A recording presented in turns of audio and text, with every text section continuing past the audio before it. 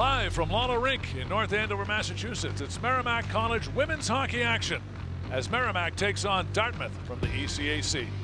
We're ready to go. Referees are Thomas Quinn and Rick Santelli. The linesmen are Russell Tedford and John Mulroy.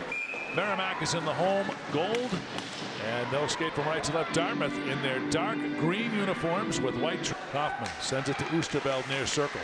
Oosterveld goes below the goal line. Far circle shot, deflection on Sullivan. Dartmouth able to clear. And now quickly Merrimack trying to establish something on the power play with 50 seconds remaining. Here's Pongo up on top. Pongo gets the return pass from Chang. Pongo sends it low. Warriors not getting any space here. Dartmouth doing a good job of sealing here on the PK. Quick shot right on. Save is made by Sullivan. It was Izzy Powell that blocked that shot. Tremendous block. Here's a quick chance on goal. Saved by Gorski.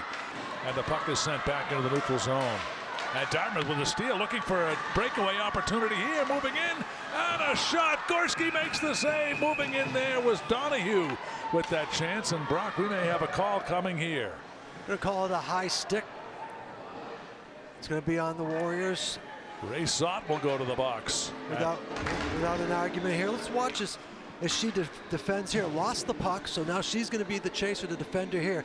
Does she slash or lift the stick up? Nope, high stick. Good call by the officials there.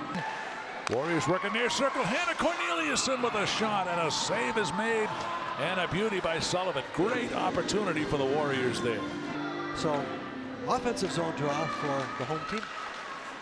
As McKinley wins the face-off, the shot right on, and getting a piece of it as Sullivan has started to roll behind her.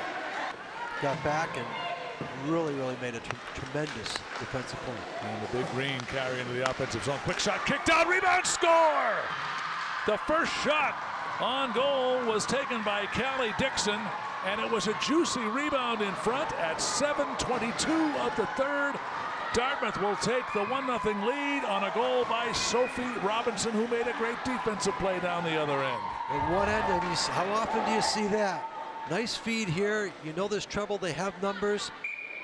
That's one that's kicked out straight to the left wing, and makes no mistake about it. And Merrimack will start the attack from right to left. Puck sent into the Dartmouth zone. Pongo behind the D with a shot. Score! Alexa Pongo, and there go the Teddy Bears here at Lawler Rink. Teddy Bear toss night.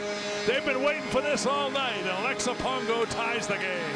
Quick answer by Pongo coming down the right wing side. You heard it ring off the crossbar and go straight down. Alexa Pongo is on fire. 3 goals in her last 2 games. Look at the shift, keeping her eye on the puck. Bats it forward but doesn't steer it. Quick snapshot right off the crossbar near side. Donahue sends it cross ice, now back up on top. Dartmouth holding. King with a shot, score on the deflection, and Dartmouth will win it.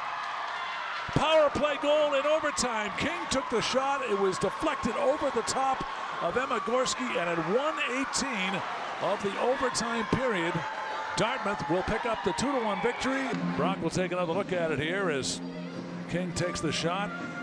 Ooh, I don't know. That go up a Merrimack stick? Could have been. King would get the winner in that case. Yeah, that might be it. That might be her goal.